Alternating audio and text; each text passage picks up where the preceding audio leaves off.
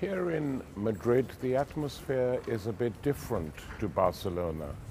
Whereas the Catalonian population is excited, bubbly, because of the possibilities of what lies ahead, here in Madrid, preparations for the elections in December are advanced, but not creating as much excitement as we thought possible. So what is the view of Madrid? I'm going to talk to my old friend and colleague from the 70s, Professor Jaime Pastor, to discuss what the mood here is and what the likely result is going to be.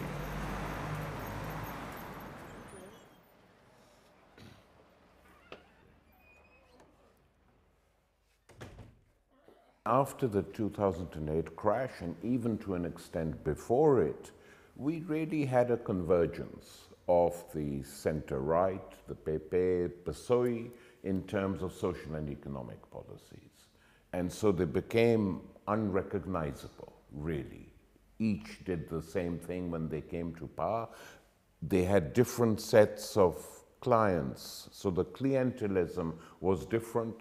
One party rewarded its own supporters corruptly, and Felipe's party did exactly the same thing. And we now have a situation where creating an alternative to this extreme center provoked, after the crash of 2008, a huge mass movement in Spain, the Indignados, which occupied the squares and which was strong in Barcelona and strong in Madrid. And from this movement emerged Podemos. Could you describe for me the transition from a big mass movement all over the country to a party or a party movement or whatever you want to call it, like Podemos?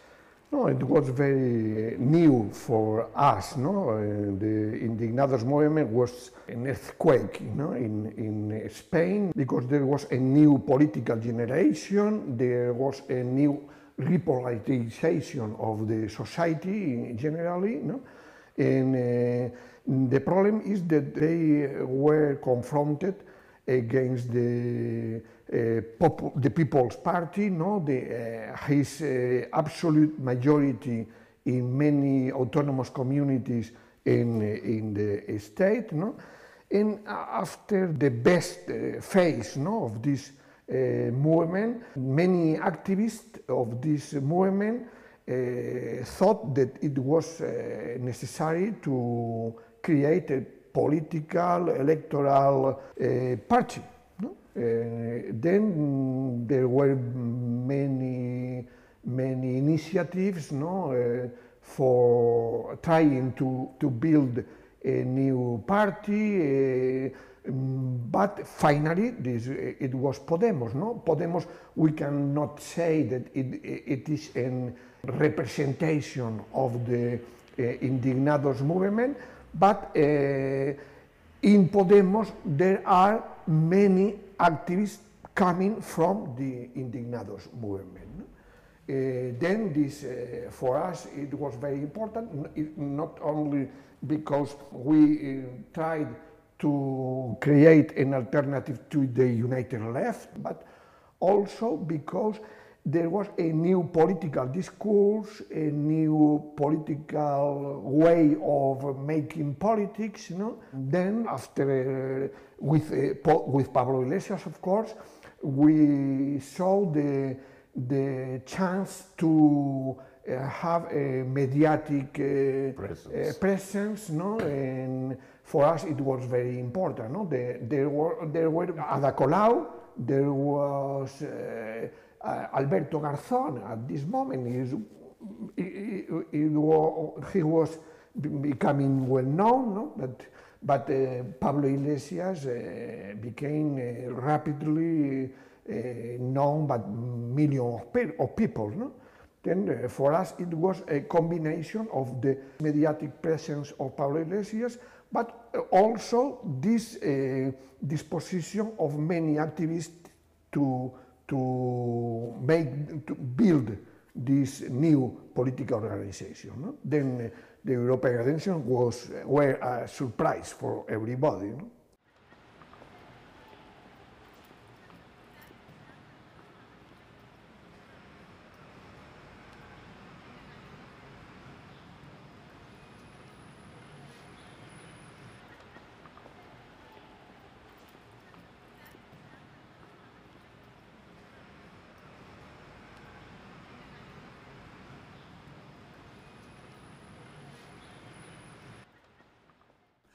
What was the percentage in the European elections? 8% only, but five members of the new European Parliament. European Parliament. You know that Podemos appeared in January, no? The elections were in May. No? Then the most important was the rapid development of many circles in all Spain, the influence of Podemos in the social network generally, no? Then this was a combination, no, of these different activities and networks, no? In the beginning of the campaign, they said that maybe Podemos could win a member of the new parliament, but not five. No? In this, it was after the European election that was a new earthquake in Spain. No?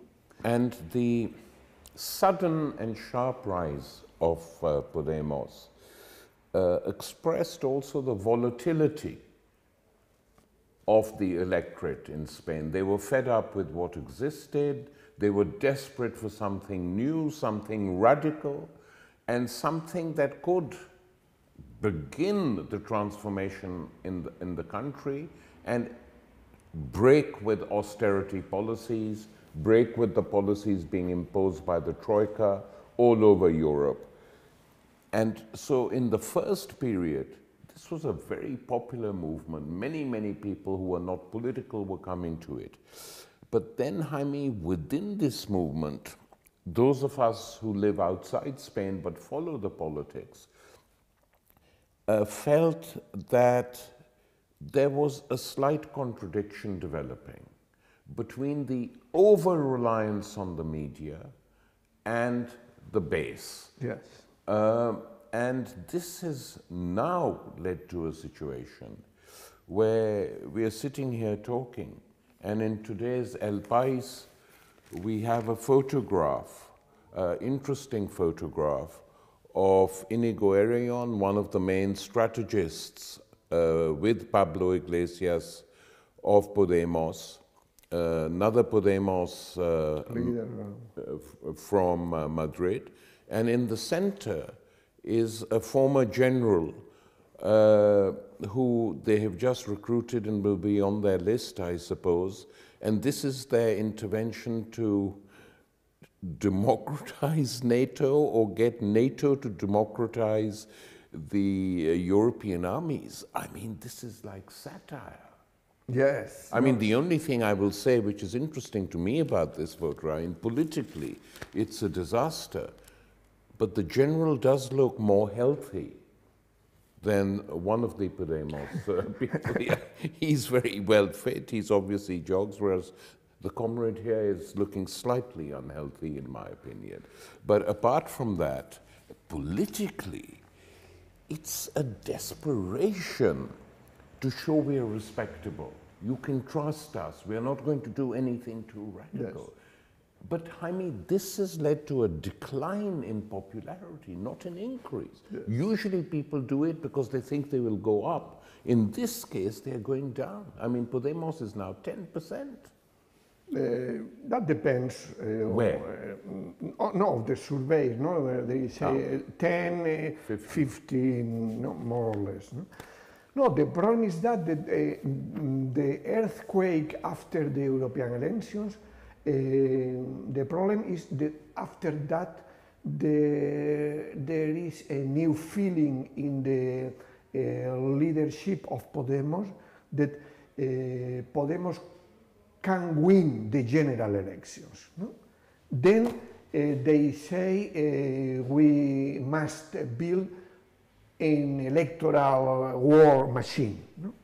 Then the new kind of party must be serving this aim. No? There was a new electoral dynamic in this leadership of Podemos. We can say that at the beginning, until the end of the last year, the surveys were in favor of this electoralist evolution, more or less. No?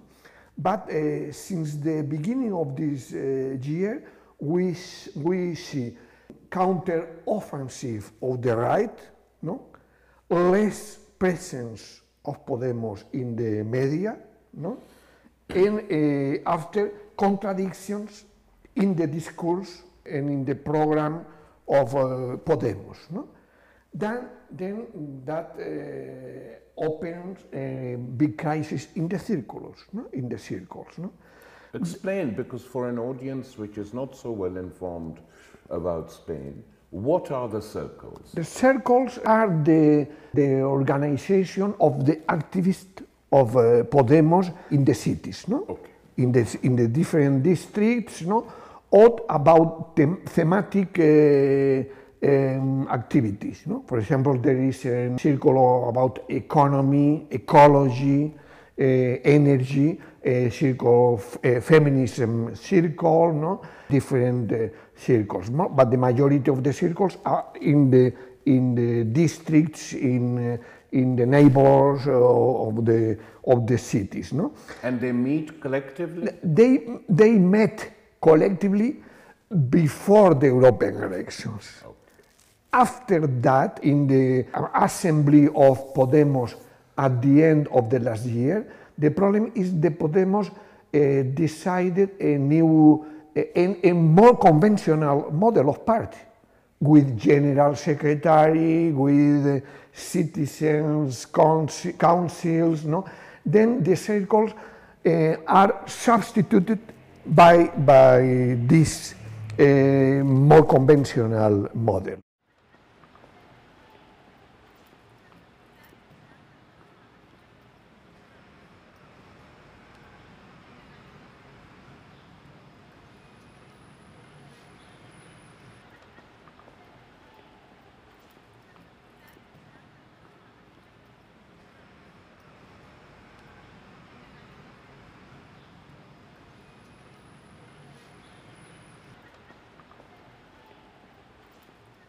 So we are now at a situation where no commentator I have spoken to or newspaper I have read is predicting electoral triumph for Podemos. At best, it seems that they will be the fourth party. But even that is not unimportant, in my opinion, provided this fourth party acts as a real intransigent opposition to the extreme center. Are they capable of doing this, Jaime? Because if you have a list of the party which is not elected by the assemblies, but decided by the General Secretary and the circle around the General Secretary, and they are mainly full-time staff workers for Podemos, I mean, this will not seriously be representative of the Podemos base. So I fear that Podemos as the fourth party, will they be able to change course and act as an opposition, or will they carry on like this, showing how respectable we are? Before I forgot the role of Ciudadanos, no? Because this is a new factor against Podemos. No? Since the beginning of this year, Ciudadanos appears of the populism of the right, no? And fully backed by the media. Yes, fully, very backed by the media, no? Then we propose a more moderate program because, you know, the people has also Ciudadanos, no? Then the perspective now, yes, it's that maybe Podemos could be the fourth parliamentary party after December, no? But I think that after December there will be a new phase in Podemos, inside Podemos. Everybody talks now also about a new extraordinary Congress. No?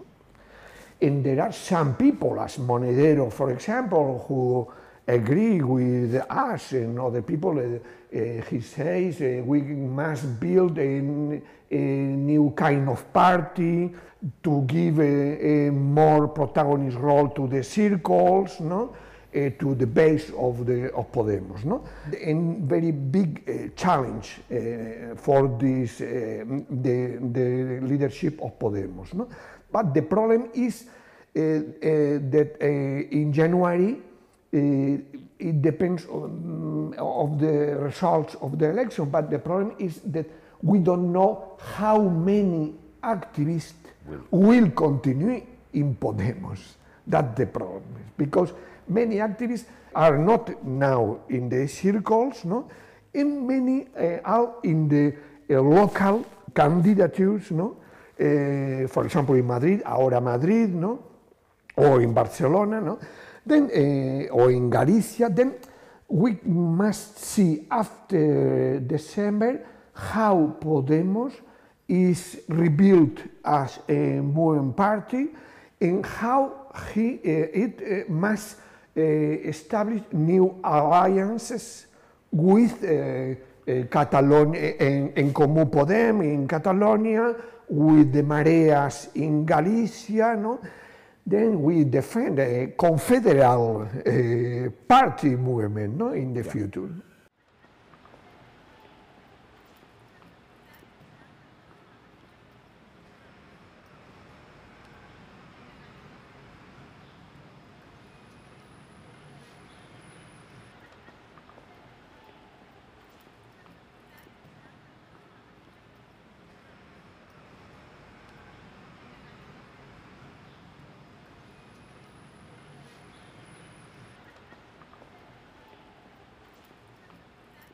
As a result of what this state has been up to and the virtual collapse of any progressive project by the mainstream parties, especially PSOE, we have a very different situation in Catalonia than in Madrid. I mean, I was in Barcelona, and the mood was very different. Not just the mood of the left, the mood of the ordinary people who feel that they might have a future that is better than a future within the Spanish state, because they're very disappointed with this state.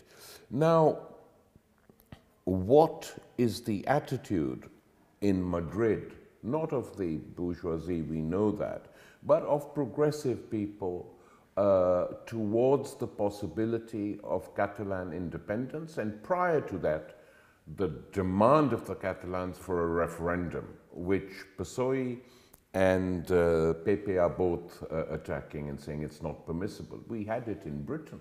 A conservative government allowed a referendum in Britain. Why not in Spain? What I mean in Spain is that the majority of the established parties, no, the Popular Party and the Socialist Party, are very nationalist. The Spanish nationalist is very rooted in these parties. No? But at the same time, we could see a new attitude between the people generally, no? Because the people is preoccupied of the about the social crisis, the unemployment, no? The social cuts, no? In health, education. No?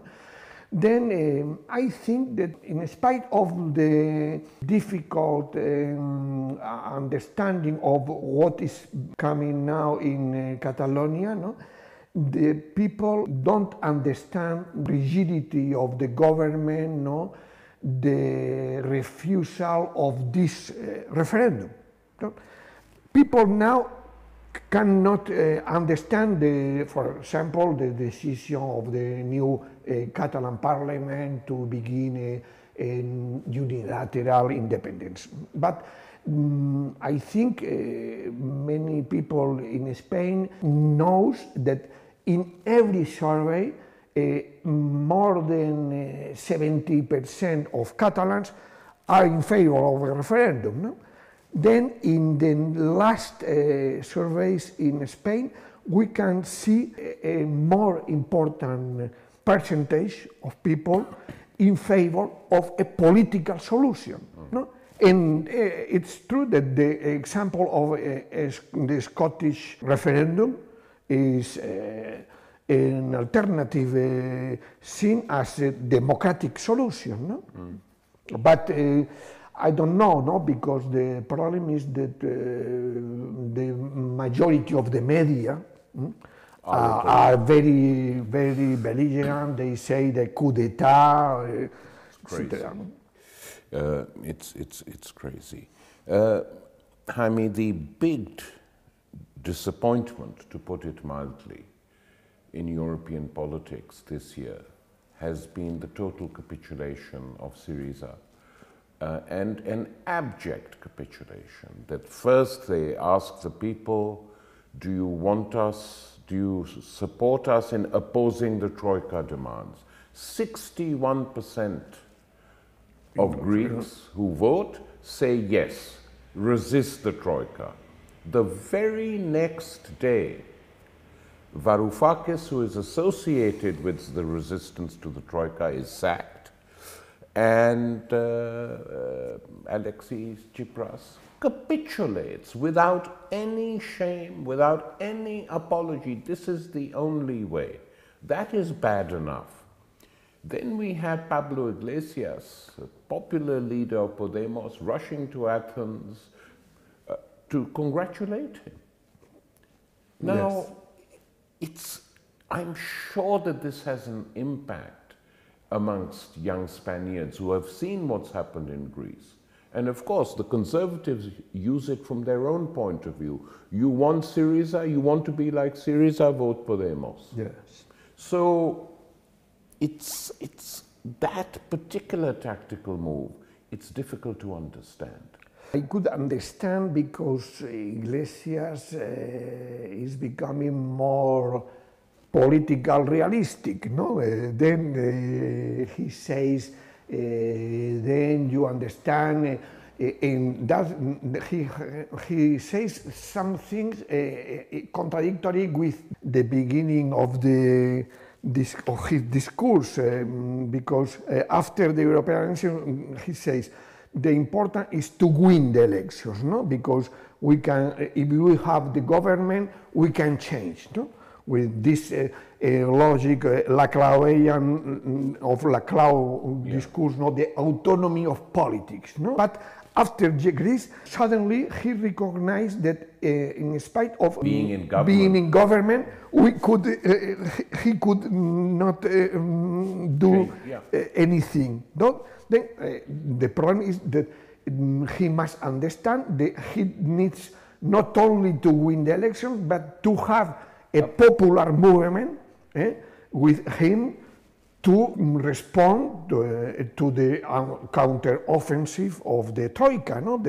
What do you think realistically we're going to see after the December election? After the December elections, in general, no, I think that the bipartism, I think, will finish. They won't have an overall majority. Yes, no. Won't have an absolute majority. No? No. Then there will be Ciudadanos and Podemos. No? The problem is that if Podemos is the fourth party and Ciudadanos is near of the Socialist Party, no? Then it will have the central role in this context. No? Then maybe it could help the People's Party or the Socialist Party to be in government. No? But at least in the history of Spain, it will be a new political phase. No? We will see political instability in Spain, no? With new social cuts of this new government, no? And with the Catalan challenge, of course. I mean, if you have basically another extreme center government without any changes, despite what the coalition is, Catalonia will go. I mean, every time this happens, more and more people in Catalonia favor independence. Yes. No, this will be the first challenge for this new government. No, and then in this context, I think that at least Podemos could have a position against this new, I wrote recently, new troika, no? New Spanish troika, no? The three parties, no? Yeah. But anyway, we are knowing now the experience of the People's Party government in the autonomous community of Madrid, no? And we are seeing that Ciudadanos is supporting the People's Party government, but with many contradictions. The People's Party is now in a very big crisis in Madrid. No? And after the elections, the leadership of Rajoy will be in very open crisis. No? In this context, Podemos could be a strong intransigent opposition defending a project or a new constituent process against the constitutional reform that these three parties must propose or must begin to discuss between them. No? In any case, effectively, Jaime, the December election results will not be the usual results. There will be changes which we might not like, which could then lead to new discussions all over Spain, because we've today discussed Spanish politics and to a limited extent Catalan politics. There's the whole question of the Basque country and the repression which continues, the prisoners that there are. It's a problem which the PP and the PSOE failed to solve and refused to discuss with the Basques. So there is a lot of discussions to take place in an atmosphere of growing European instability. Yes. We have political, economic instability in Europe, and none of the political parties are offering solutions. And the mainstream parties. And if this carries on and the left becomes very weak, there is a real fear of extreme right politics getting a grip, including in countries like France. Yes, no, this is a very big problem, because we need, after the experience of Greece, the need of building an alternative left of the European scale, And the problem is that now this European crisis is helping to develop the new far right. And then this is a very big challenge. And I think that maybe Podemos, in spite of his contradictory evolution, could help with other parties. I don't know, but Jeremy Corbyn, in England, maybe could be a new hope, to make new alliances, between different parties, proposing a plan B, an alternative plan against the austerity of the Troika, neoliberalism. Jaime, on that note we end. We will carry on this discussion after December. Thank you very much. Thank you very much.